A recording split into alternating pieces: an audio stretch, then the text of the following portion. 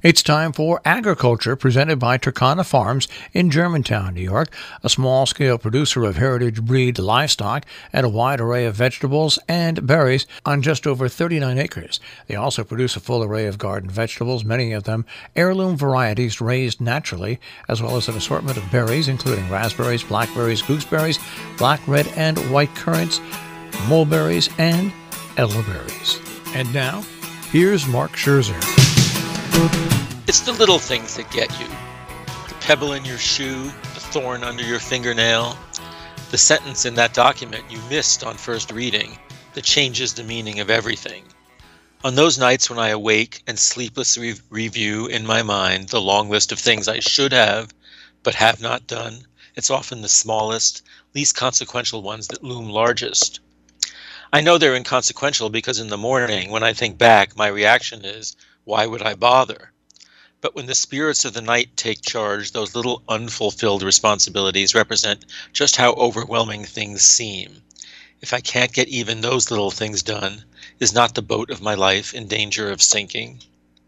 It seems fitting then that as I have increasingly been concerned about incursions of wildlife on the farm, it's the smallest of creatures that have preoccupied me the most. The uninvited but now pervasive tick. Farms are fundamentally about humans cultivating and promoting some forms of life, be it livestock, crops, or beneficial insects, and trying to exclude others, such as wildlife, invasive weeds, and harmful insects.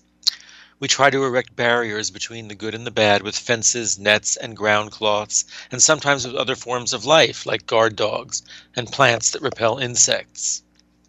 The Canada geese who were nesting on the island in my pond, who persistently chased off a fox hunting for food for her young, were a repeller species. Since the geese successfully hatched their 6 goslings and moved on, I've seen the fox kits playing on the wood chip pile just outside my back fence, while the vixen herself has been wandering inside the fence line.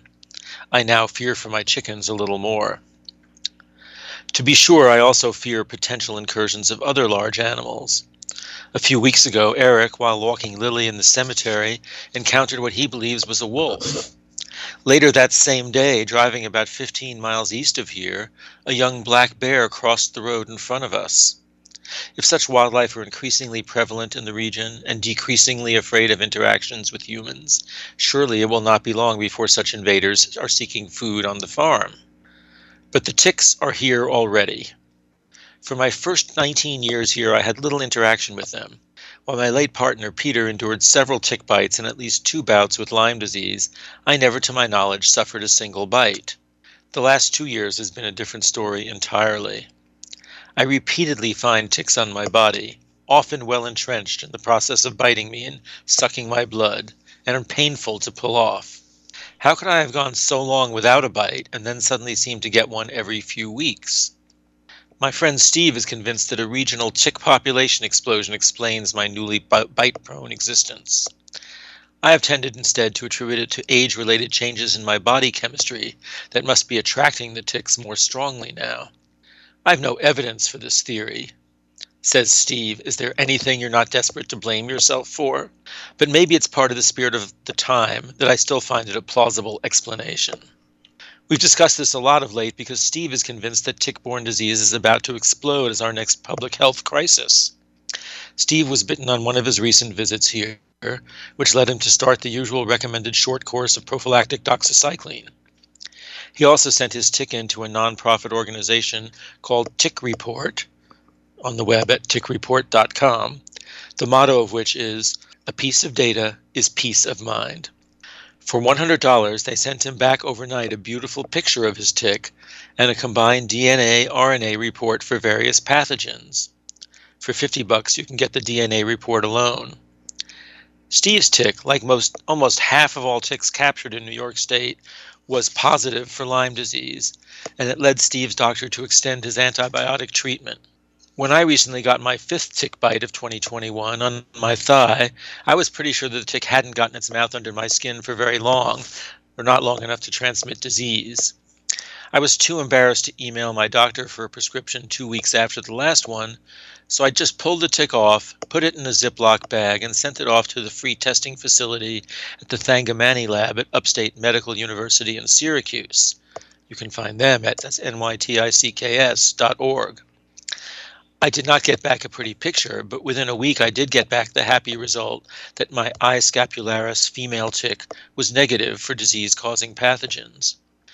My results came with the disclaimer that this tick testing program is meant only for academic research purposes and should not be considered as a diagnostic tool or as a basis on which to make healthcare decisions. It would be nice, I thought, if you could get these results fast enough to make treatment decisions, and in a manner easy and cheap enough to be used by the entire population. It might even help avoid unnecessary use of antibiotics, which we know is a great public health concern of itself, as it enables development of antibiotic-resistant bacteria. Even more effective for public health would be to reduce the number of bites and the number of biting ticks that carry disease. All my friends are offering various techniques like tuck your pants in your socks, spray your clothing. My friend George, having attended a seminar on tick-borne disease at the Carey Institute for Ecosystem Studies, that's at careyinstitute.org, has been recommending that I throw my clothes in the dryer at the end of the day because heat kills ticks. As with other exciting health news of our time, in which the COVID-19 transmission is being reduced through vaccination of people who could carry it, the folks at Carey Institute are studying ways to reduce the number of ticks infected with Lyme through treating the mice on which they live. You can find information about that at project.org. Maybe I'm right to focus on the little things when I'm up in the middle of the night. Viruses, bacteria, spittle, and ticks. It does seem like it's the little things that get you. Agriculture is underwritten by Turkana Farms, LLC, a small-scale producer of heritage-bred livestock and a wide array of vegetables and berries on just over 39 acres in Germantown, New York. More information, 518-537-3815.